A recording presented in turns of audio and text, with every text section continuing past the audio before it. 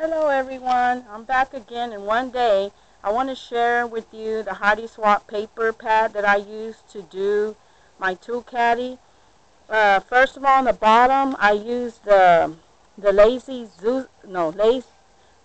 Susan, that tray, whatever's in the kitchen, it spins around. So that's what I decided to use mine on.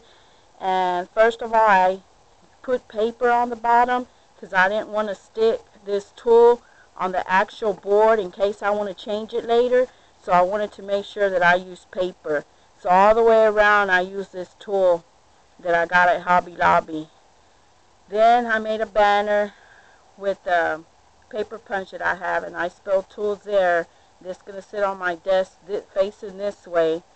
And first of all, let me start with the first one. This is a bowl from the cereal, plastic cereal from the Raisin brand, and I just kind of painted around on top, and then I put a button there. I tied some ribbon here, and then I used this die from the Spellbinders, and that's that new corrugated paper pad. I had to use that, and I just spelled scraps with vellum paper on the computer. And this is going to be a little bowl just for scraps for me to hold, like lace or bling or trim. The little pieces where I can just grab. I had to have one of these because I was, excuse me, I'm recording outside, guys, because my scrap room, the light in there is terrible. And now it decided to get cloudy. The sun went in, so it's going to rain. So I'm going to try to hurry. But anyway, as I was saying, that's the corrugated paper. I just trimmed it, and then I spelled scraps on the computer on vellum paper.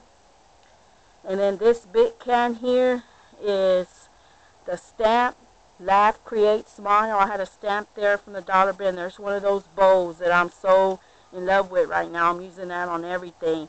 And that's a Prima doll that I colored. I printed her out from the computer on a 4x6. She's actually a 4x6 paper. Instead of blowing it up, I just shrinked her down and colored that and added some lace here. And then you turn it a little bit.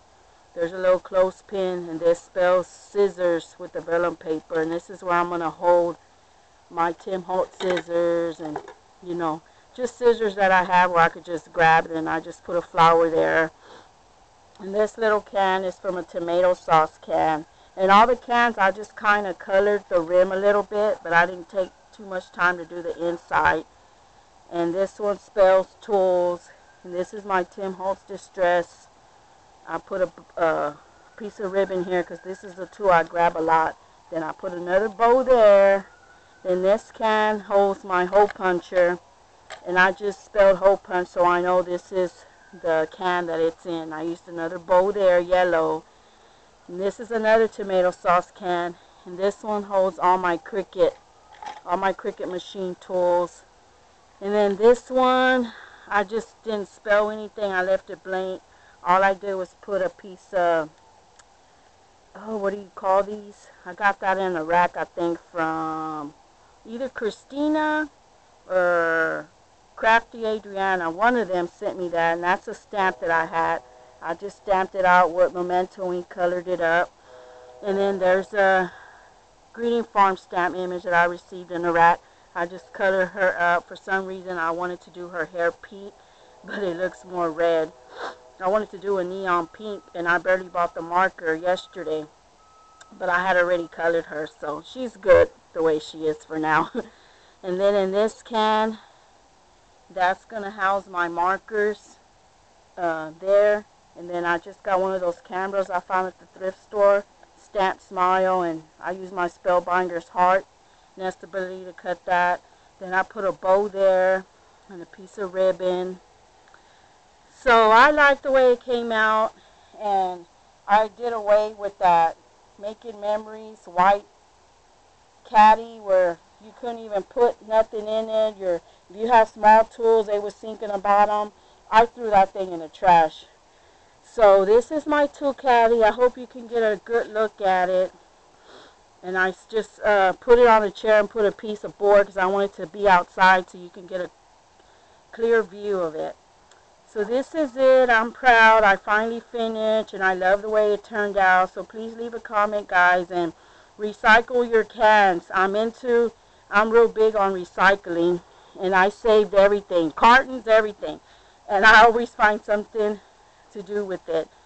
Some people might think it's ghetto just to do hand down stuff like this, but not me. I love it. I enjoy it. And I'm working on another can. This is a big can here, and I'm using, let me see if I can pick it up. I'm using this stamp image for this can. I already kind of know how I want to do it, and this is going to be for something, and I'll show you when I'm done.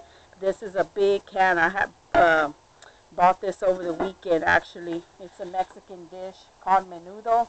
That's what I made. I was about to throw the can away, and I just love that it's so big and roomy. I'm going to stick other tools, bigger tools that I have, and then color that image. So that'll be my next project, and I'm still working on my granddaughter's clock. It's just sitting there. I haven't touched it, but I'm trying to go in line and get everything, and I'm doing my craft room. I'm rearranging some things. So hope everyone's having a good Tuesday. Thanks everybody for watching, and peace watching.